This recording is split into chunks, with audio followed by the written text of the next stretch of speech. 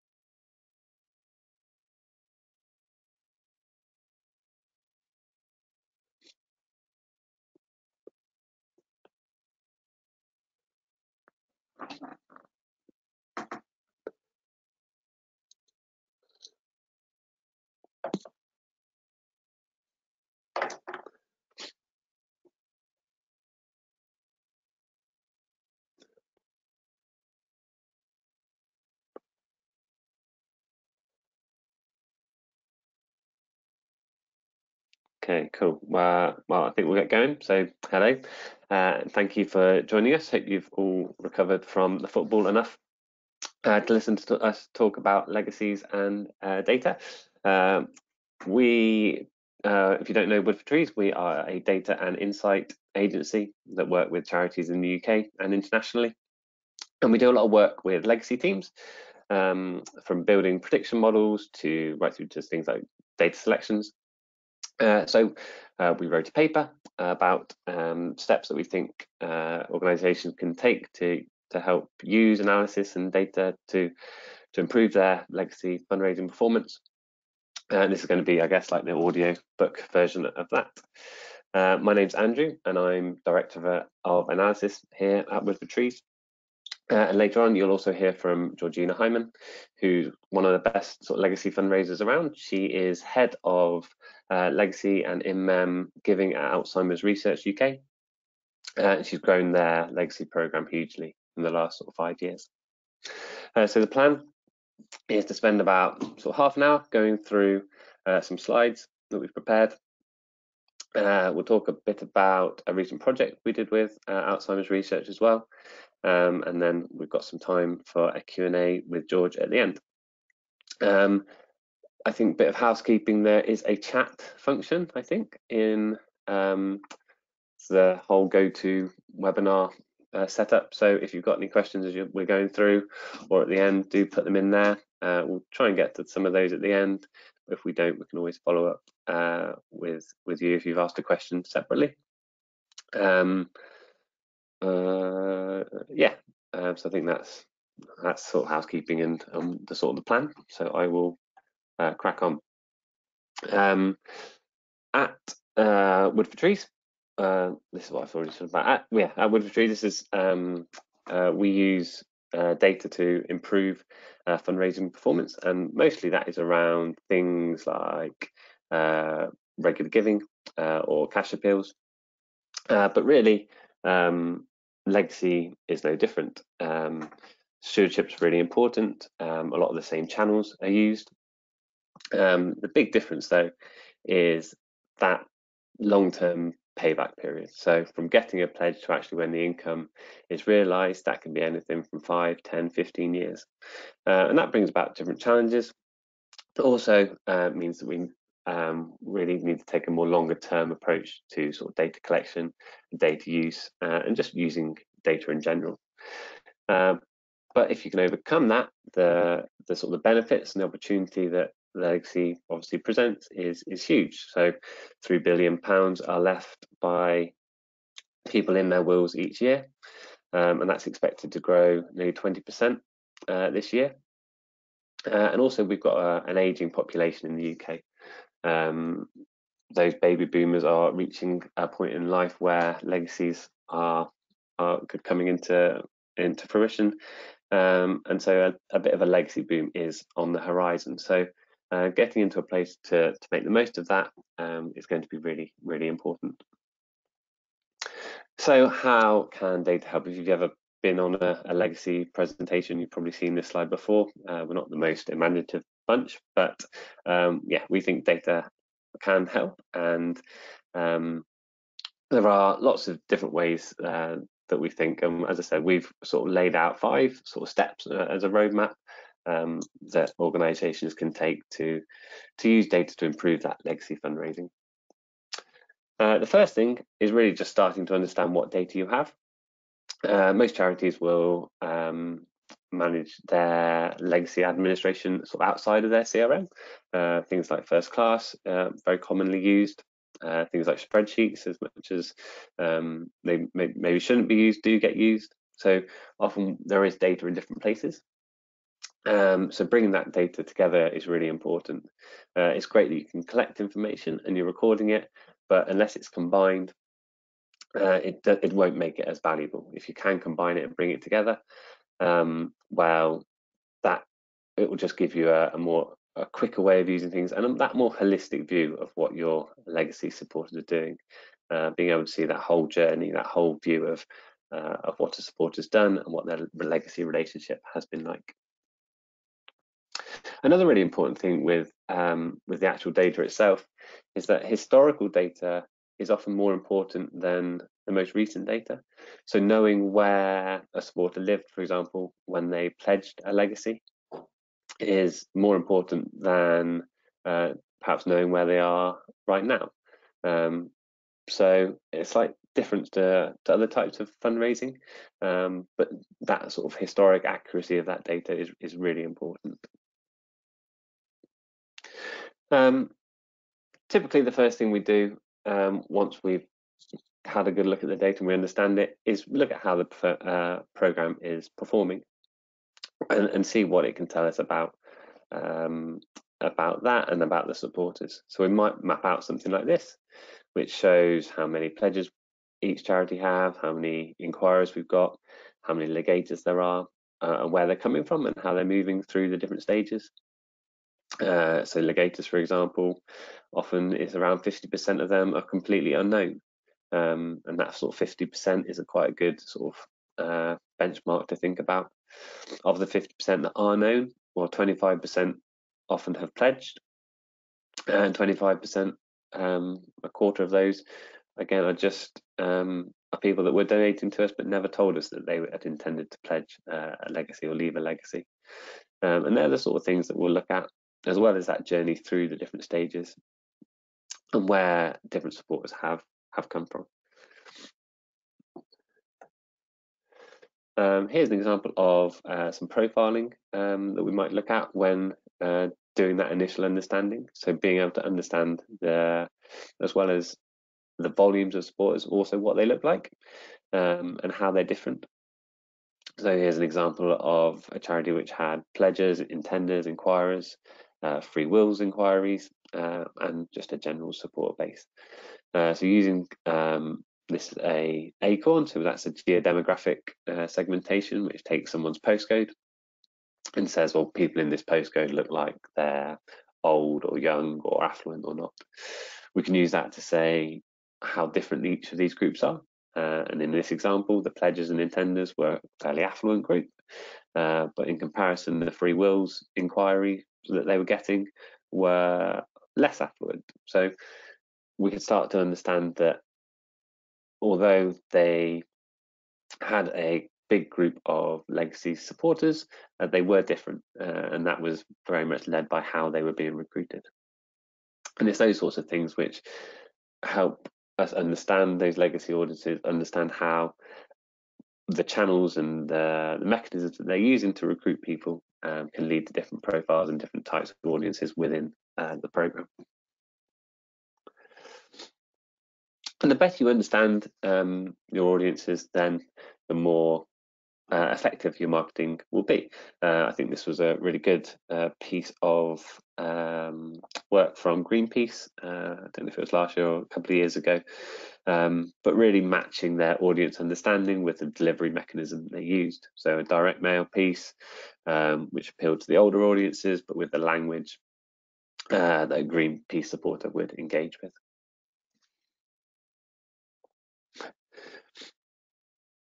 So once you've understood the data you have, you can start making use of it on a regular basis. The starting point for that is with regular reporting, and getting that reporting right will help you monitor the health of your program.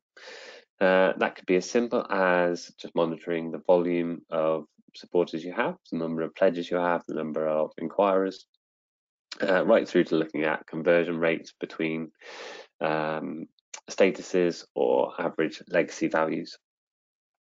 The key thing is really to set those KPIs that make most sense to you and your program. So if you don't do legacy appeals, then don't set a campaign response rate as a KPI.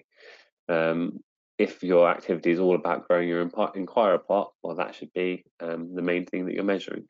So again, it's not about this is what you should have. There are a number of things, but pick the ones that make most sense to you. Having said that, here are some sort of underused KPIs, sort of in my opinion, that should be looked at more often. So the first one being the realization rate of pledges through to leaving a legacy. And that can be a really good indicator of things like the quality of the stewardship that's being undertaken, or the type of donors that are being recruited as pledges. So if you're seeing that rate drop or increase, it could be a good sign or a bad sign. And even if it's none of those things, even if it's other factors, it will also help when thinking about future income and what the likely cash flow of those pledges is going to be if that rate is starting to drop. Links to the forecasting, which we'll come on to later in this talk. Conversion rate, so similar to realization rate, but earlier in the relationship. So how are people progressing from inquirer to pledger and things like that? And again, it can be a good indicator of the quality of those inquirers and likely future value. And typically that tends to be quite small. We don't often see sort of all inquirers suddenly become pledges, but it can still be give some good clues as to what's going on. We did a piece of work with a charity that did a lot of telemarketing inquiry recruitment, as well as their sort of mailing and inserts and warm mail type inquirer pledger recruitment. We found that the inquirers from the phones were not converting through to pledges anywhere near at the rate of others. They look like a very different audience, a much less engaged audience, and therefore they were treated with a much more cautious approach as to whether they were genuine inquirers, and that can help be a good indicator of that. And the final one on this list, as digital becomes sort of ever more important, particularly with the sort of the shift to more online use as a result of the pandemic, being able to track how people are viewing your legacy page online, how many people are doing that, whether they have come, where they've come from, and how they interact with that page, how long they stay on it, things like that, I think will become more important to sort of manage it. To manage and to have a view of. Whatever you choose, though, the easier the reporting is to understand, the better. So making it clear and easy to understand will make it accessible and then more used. And consistency is also really important. So whatever KPIs are used, make sure they are well documented. Then that will stop them being questioned or contradicted. Something we get a lot of when we're building reports and dashboards, making sure that those definitions are well known and well understood, so that if that definition can be used across the whole charity, then you won't get conflicting numbers, and people will engage and believe and use that report a lot more regularly. And just finally, on reporting, something I don't think legacy teams sort of get access to enough of is other sort of fundraising reports. So being able to see how other areas of fundraising are doing, but that will have an impact on the legacy program. So the bottom point there, so what channels are being used to recruit new donors? Do you have access to, can you see that?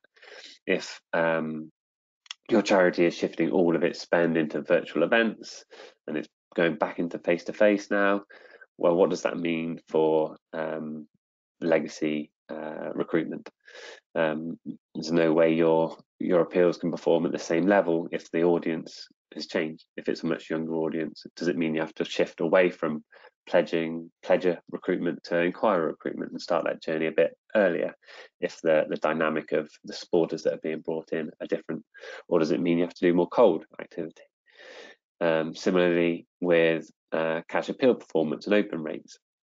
So if other teams and other areas are seeing that supporters are becoming more or less DM responsive, well, what does that mean for you? If people are engaging with email, does that mean you should be doing more by email as well? So I think asking for access to those sort of other fundraising reports and being able to see them, I think that's, and again, another sort of underused area or underused thing by legacy teams is something which they aren't given as much access to as perhaps I think they should be. So if you've got your data sorted and you can report on what you're doing, the next thing you might want to do is use data to predict future behaviours. In our experience, the most effective technique to make use of in this area is propensity modelling for the recruitment of new pledges and new inquirers. It can be used to identify those people most likely to respond when asking them to engage in a legacy relationship. A propensity model is really just a statistical scorecard that is used to predict supporter behaviour. And it uses whatever data you have on your CRM about those people. So that could be what they've done in the past, where they've donated to you in the past, what you've sent to them previously, where they live, what their age is, all those things that we know and have recorded about a supporter. Broadly, there's two options then to build, or two ways to build a model. Typically, we would use the results of a previous mailing to develop a statistical model using regression analysis to estimate how likely people are to respond again. So what the process does is, if you took your legacy pledger mailing and say it went to 50,000 people and you've got 100 people that responded, you can look at the characteristics of that 100 people and look at how they differed to the people that didn't respond. And what the modeling process does is look for the characteristics that are most important. So what are the things that are most different about the people that responded to the people that didn't respond? And then once it's done that, a model can be built and then applied to other people that hadn't been mailed before to find people that look similar to the responders and less similar to the non-responders. And it's not as quite a yes no. It's not these are people that will respond, these are people that won't. It's more of a scale. So people get scored, but the people with a higher score being more responsive and the people with the lower score being less responsive. So then you can use it to say, we can already predict roughly how they're likely to respond, and so this is how many we want to go to.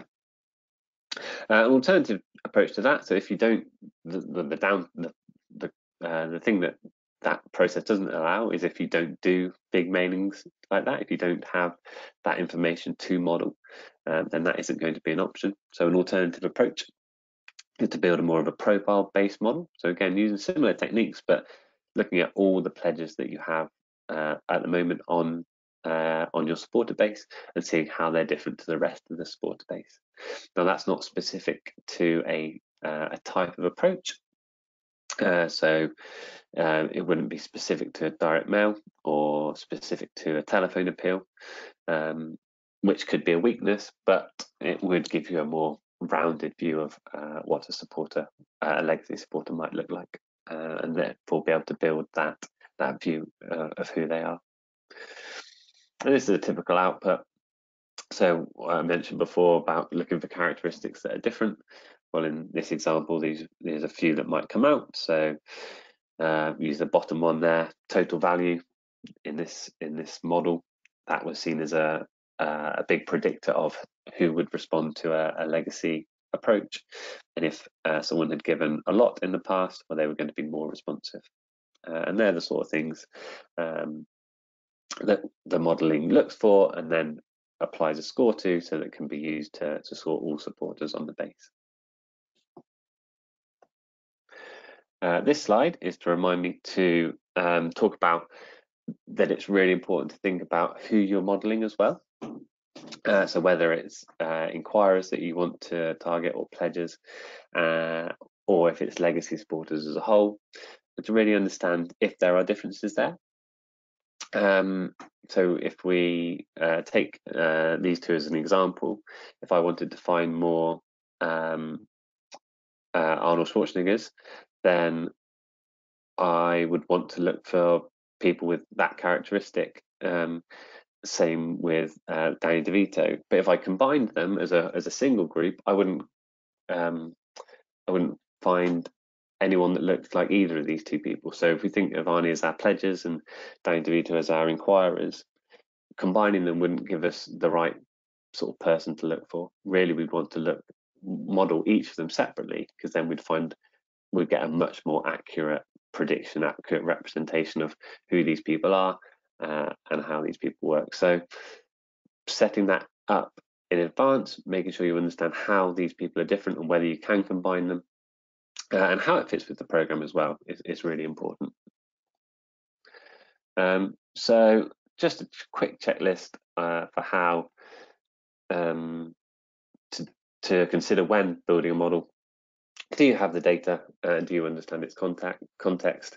In that example I said about before, if you've got a lot of telemarketing inquiries, do you want to model them? Are they the sort of people you want to find more of, or should they be excluded from any sort of modeling process?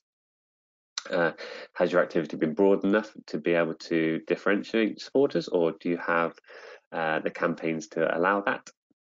How's the model going to be used?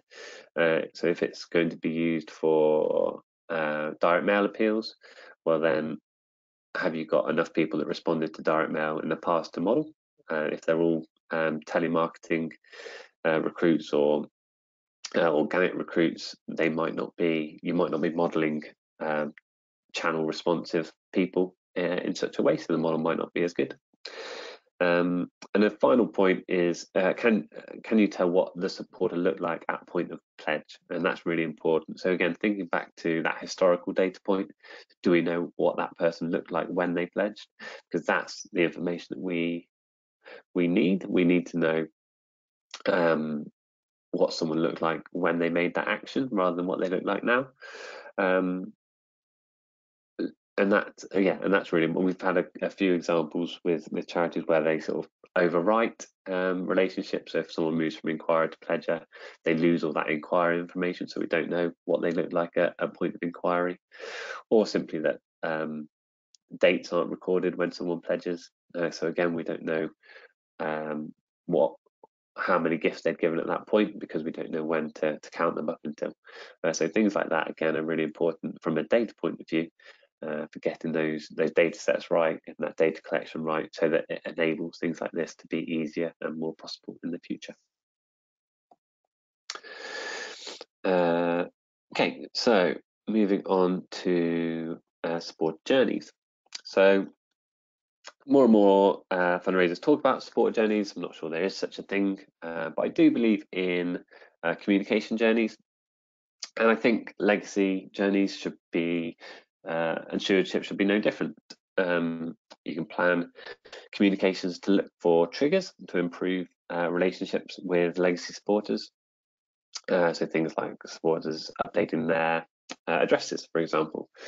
All those could factor into more triggered stewardship programs. Legacy supporters also are typically are the most engaged supporter group. So having those tailored journeys, tailored comms plans for those sports, I think is really important. One of the things I hate to see is when someone becomes a legacy and then they suddenly get excluded from cash appeals and raffle appeals and all the things that they're used to getting because they said they wanted some information about a legacy. They suddenly stop getting their normal relationship. So I think using more data to tailor those comms and tailor those journeys to a supporter, I think in that legacy environment as well as other fundraising areas, I think is going to be and is more important. And the technology is there to do it, and it's to make those sort of journeys possible and a reality. And other teams, other areas are doing it. So why shouldn't legacy stewardship and legacy recruitment be more like that? A few things to consider here.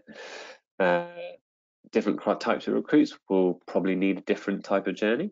So DM responsive supporters, email responsive supporters. So if you're getting digital recruits versus cold mail recruits, they might prefer different types of comms. You might not have ways of contacting them by some channels, so they'll want to have different journeys. Then over time, they should be able to move between them depending on how they're responding. So if they're not responding to email, even if they were a digital recruit, you might want to try them with direct mail and things like that. And as we talked about, looking for triggers for the timing of those appeals. So it could be updating their address. It could be reaching different age bands or certain geodemographic groups if that's something you have access to. And also looking at what time works best for your cause. It doesn't have to be Free Wills Month where you do all that activity. Some people, for some support groups, it might be January when it works. That legacy messaging works best. For others, it could be the summer holidays. So being able to segment in such a way that picks that out, I think that that's the sort of thing where journeys and that triggered comms can all help with, and all help test as well. It's only by trying those different times that you'll learn what works best for different supporter groups.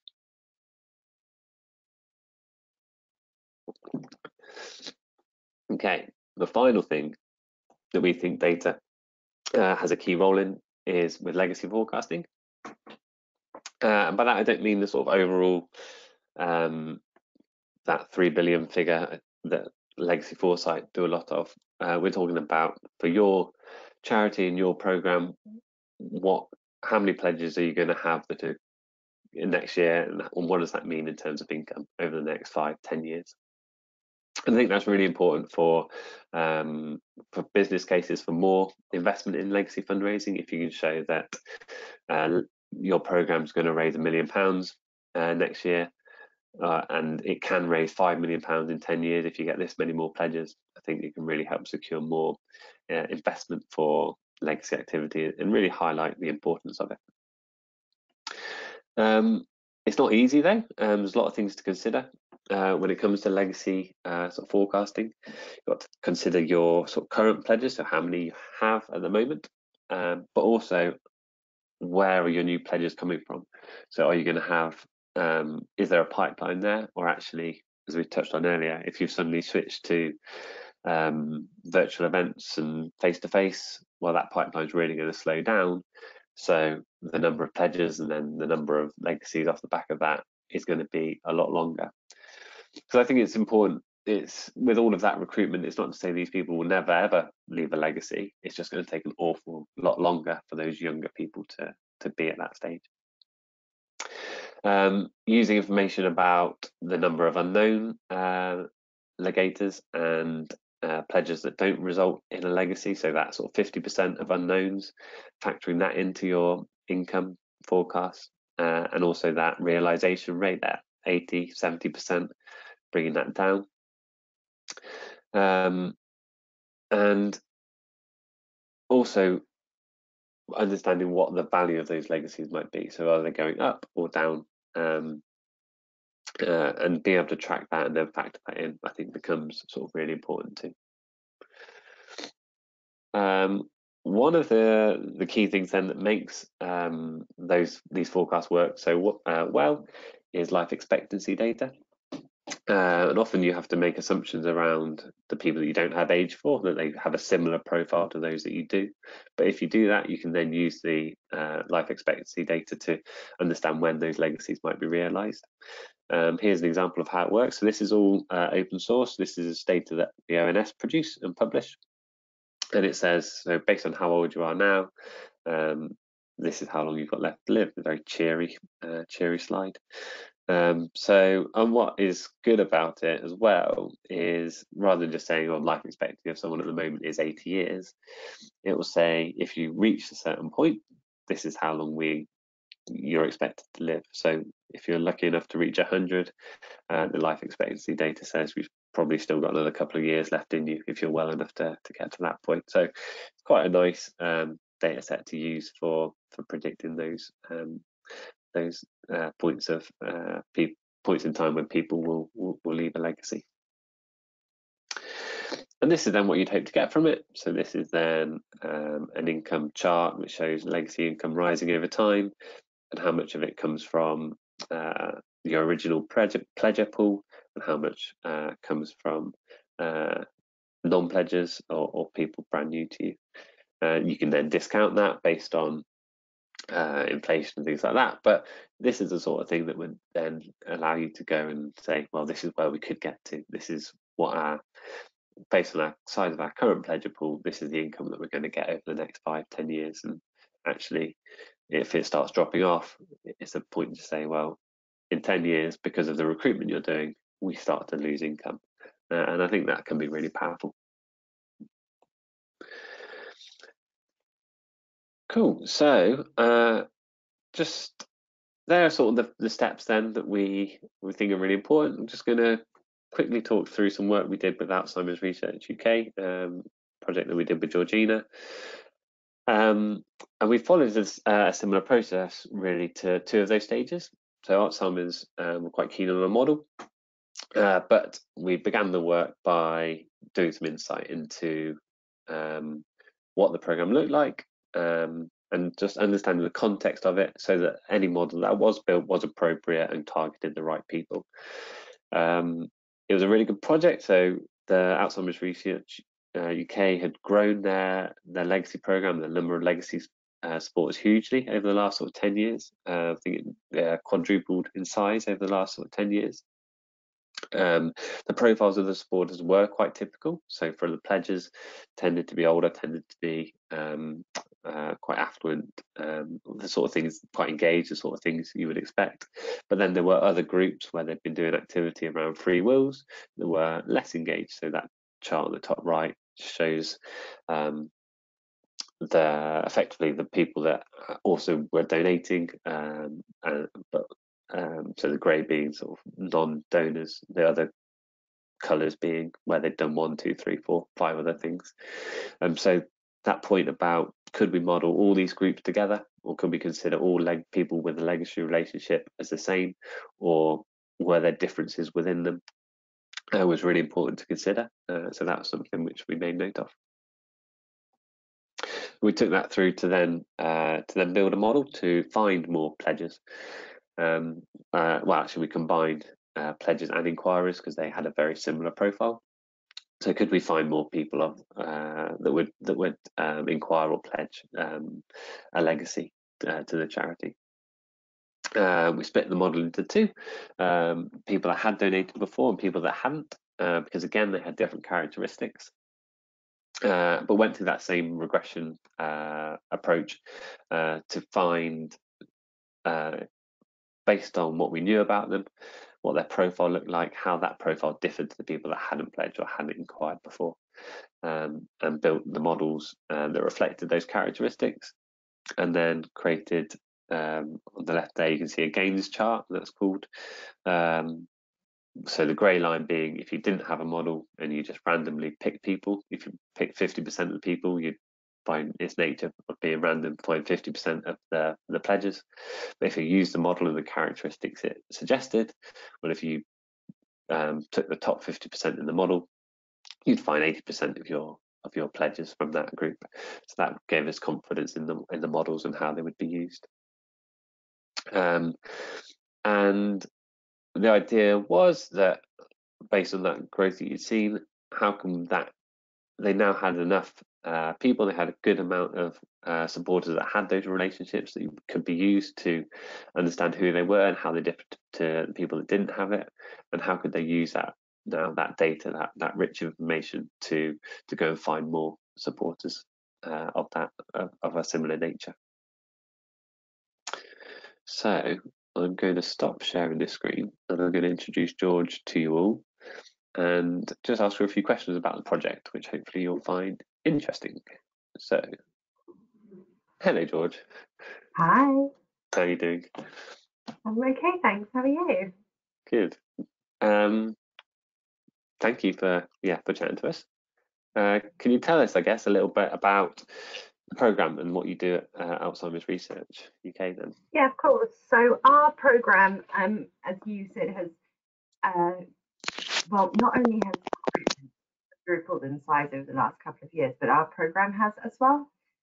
So we've been focusing over the previous 3 years, up until about 2 years ago, on cold recruitment, focusing on digital acquisition and Free Wills Network events and recruitment. And then we worked on a strategy to really try and understand our warm donors and who to talk to and how to recruit them and inspire them to want to leave a gift in the world to the organisation. So since then, we've been focusing on internal engagement, working with teams across the organisation and helping them to talk to and build relationships with supporters around legacy giving and the benefits to them and the organisation in the future, and on the back of that, developing appropriate hacks to help support them in that decision-making process. And has that been hard? Has that been difficult, or are people sort of buying into that? Do you know, it's a challenge because obviously there's a lot of other things going on and everybody has their own priorities, and all those teams are about cash today, really, aren't they? So it has been a challenge. However, the organisation has been fully on board. We have, as one of our organisational priorities, legacy giving on that across the board. So that's coming as a directive from our senior leadership team, which is fantastic. So that's been really helpful. I think sadly, COVID times really, when a lot of the relationship fundraising just wasn't able to happen, our legacy pipeline was super strong, so that really helped us out, and that really helped enforce just why legacies and DM are so important to organizations, because they're the long-term sustainables. Some might say boring, others might say not. I would be in the not category. Area of fundraising that really, it helps to underpin everything that you do. Yeah, definitely. I think that's a really good point about cash today versus that long-term sustainable. It's so important, isn't it? Well, it's the biggest challenge that we all face, isn't it? Like every charity faces that. Like we want money in today, but we also need to think about the future. So how do we balance that? And it's about trying to get the right balance, recognizing that, God forbid we have to go through another COVID type situation. And how are we going to ensure that we're set for that? And we were incredibly fortunate with how our organizations run and how we've focused on certain areas, that we were able to get through it, with relative ease. But yeah, I think it highlights just how important those areas are. Yeah, definitely. And I guess next question is going to be about why you did the project. So we sort of touched on it there. It's very important to have a legacy pipeline. Was that the sort of the main driver for wanting to do it? Yeah. So I believe that data should underpin all of our fundraising. I think it has the ability to range from relationship fundraising through to legacy fundraising. And for me, I've been at AI UK now for 5 years, and it's been in the works. We need to get a better understanding of our data. We need to, and then something else has come up and we need to focus on that first. So my team has been fantastic at working with the data team to try and A, tidy up the data, and B, try and understand what it's telling us. But there's only so far that we could go. And it finally got to the point where we had a bit of space, albeit it was quite squished, I know, I'm sorry. But we had a bit of capacity, we had a bit of space, and we had a little bit of money. So we were just wanting to jump on that opportunity and just go for it. And I looked through the presentation again last night, and I'm so pleased that we did it. It helped to really highlight the areas the things that we knew. So it helped to form greater confidence within our data team that they were doing the things and providing the information that we were kind of after and that they were sourcing. But it also helped to identify new bits that will really help us develop our marketing program specifically. Great. Yeah, I always sort of undervalue how important that is when you've got hunches or when you think you sort of know what you're going to see, but then to see it in figures and to see the actual numbers behind that can be really sort of important too and valuable as well. Yeah, I can't wait. So we before we got the model, we did our last DM cross-sell, and we used the recency, frequency, value, normal formula to do our selection. And now we've got the model and it's been loaded into our data warehouse and such like. What the data team are going to be doing is they're going to be overlaying what the propensity model would have highlighted as the audience to go to versus what we actually went to, and we're going to see like how similar or how far apart they are. So I can't give you any answers yet. Great. Fingers crossed. Fingers crossed. I would imagine it will be. I think there's going to be some interesting gaps, to be honest with you. And part of me's really hoping for that, because our results weren't necessarily as strong as I would have liked them to be. So I'm sure that had we have used the propensity model, we'd be in a different situation.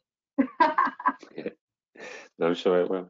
And talking about the data team, were there any sort of barriers with them to this approach or to using data in this way, or were they quite engaged and sort of keen so they were super engaged? I think the challenge that they had really was obviously AIUK has been going through a significant amount of change and progression over the last few years, and the data team is one of those teams that no one really thinks about actually having to be the first one that's stepping forward and being ready for everybody else to go nuts with their areas. So they've been playing catch up and setting up data warehousing and all sorts of things that I don't really understand.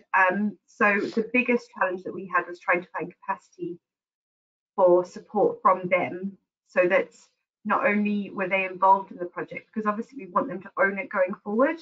So they're the holders of our data. So the data team should always be involved and engaged in all of these kind of projects. But yeah, it was just trying to find capacity and that support that was needed, really. Great. And for you, Joel, what were the sort of key insights that you got from the piece of work? So we haven't done lifetime value before. It's a piece of work that is on our, across the organisation list of things that needs to get done. Individual areas will have their own lifetime value, but it hasn't all been pulled together. So for me, I found that absolutely fascinating. I really liked seeing our PIEs, so our pledger and tender inquirers, versus the rest of the donor base. So I found that really interesting, and actually that's leading on to conversations that I've been having internally about doing a proper LTV piece of work, so we can break it down and actually see what areas are really delivering longer term income and what areas are delivering really good income for now, but long term not. So what do we need to do about that? And then the other piece that I really found fascinating was the geographical overlay. So we haven't had the capacity to do that, and our data team hasn't had the capacity to do that. So to be able to see how our PIE audience matches, or in our case, doesn't match the rest of the donor base is really interesting. And those pockets are really helpful to see that there's actually some significant differences, and we need to look at, whether it's our recruitment or how we're driving our legacy audience, or if we need to refocus where we would normally do some of our acquisition activity. Yeah, I think that's definitely, and I think with that geodemographic stuff, it's really, if you're paying for that as a product, the charity have it, you want to make best use of it. So yes, that's really good. I guess the last question then for me is, what do you think sort of the challenges are facing sort of legacy teams? This $1 million question, isn't it? But what do you think are the big challenges, and how can this other insight sort of help them? So I think the challenges that we've been facing are pretty much the same as what we've seen over the last few years, an increasingly more competitive marketplace, and actually post-COVID, or I call this post-COVID. I know it's middle COVID, but it's wishful thinking on my part. But it's becoming more and more competitive. So what's that going to mean going forward with all of our marketing programs? And actually, that's where the data element comes through really strongly. So it's, for me, when I'm looking at our 5-year plans, I'm looking at our data side and actually going, we need to be more data driven with both our acquisition and engagement. And then, so we get the best return on our investment. Then obviously the other challenge is cash today versus cash in the future. That's always going to be a massive challenge for legacy fundraisers and organizations. But I think in a post-COVID world where we've seen relationship fundraising take a real hit because it hasn't been possible to do, I think that's going to cause a significant challenge potentially in next year's planning for organizations, because how do they continue to invest in legacies if they also need to get more cash in today to ensure that they're around for those legacies to come through? And yeah, I think we've got quite a few challenges, but those are the two biggest ones that I would highlight at the moment. Great. Yeah, not going to be easy, but like you said, if you can, I think you're in a fortune to have created that pipeline, and to have that evidence that the investment does work and it does sort of. And that's the most important thing, because if you don't have any evidence and you're not showing any changes, then why is anyone going to further invest in your program? So as you can tell, I'm pretty DM with my approach. It is data driven, it is evidence based, and we have some crazy formulas to work out the potential return on investment on all of our activity that we do. And that's how we've been able to get submit cases to SLT in order to get increased investment, which we have seen pretty much year on year over the last 5 years that I've been there. Great. Cool. We've had a few questions, but I think they're mainly data ones, so I think you're safe, George. I'll just go through them. First one from Jack. He said about why that historic data is perhaps more important than the most recent address data. The thinking there is that often with the legacy campaigns, pledger responses, you don't get huge numbers, so you might have to combine the last maybe 3 years worth of campaigns and that information. And if you're looking at the appeal which was 3 years ago, and you're looking at the pledgers that pledged at that point, you don't want to know where they live now, you want to know where they lived at that point of pledge. So what did they look like at that point of time? So being able to have that historic record of where they lived, so that you can model what they look like when they pledge, because that's again what you're trying to do now. That's why that's sort of important. A couple from Dave. So the forecasting, there's a discounting line. So that was to account for, we're using things like, well, this is currently what their the legacy value is. So that might be an average value of £15,000. But in 5 years' time, £15,000 isn't going to be worth £15,000. It's probably worth £10,000. So with inflation and things. So that's why having that discounting line can be important. It's something you may or may not want to consider, but it could be something to put in. And yeah, using a measure like inflation to do that can help you get there. Have we ever modelled ligators? It's not something I've done. I think other people, I'm sure, have, but it's often difficult. As I said, there's never huge volumes that go through that process, and because it takes such a long time, say 10 years for them to become ligators, having that data recorded on the CRM as to what they've done and historically where they've been makes that really difficult, or certainly in our experience makes that really difficult or really limiting. It might be something which becomes more common over the next few years because data collection has been better more recently, and as those people then start to leave legacies, it might represent more data, but historically it's not been an easy thing to do and not something we've done a lot of. And again, this one I might throw to you, George. For a legacy report, how often would you want to see it refresh? I'd assume daily refreshes aren't very important. You don't need it that real time. How often would you be looking at a legacy report and wanting to see sort of updated numbers of pledges and things? Is that a monthly thing? So I like it monthly, yeah. So I've got a dashboard that's been set up that monitors all the change on a monthly basis. And you know, it's important for me because we obviously go through peaks and troughs of activity. So when we're going through quite a lot of activity, it's nice to see what numbers are increasing and where they're increasing.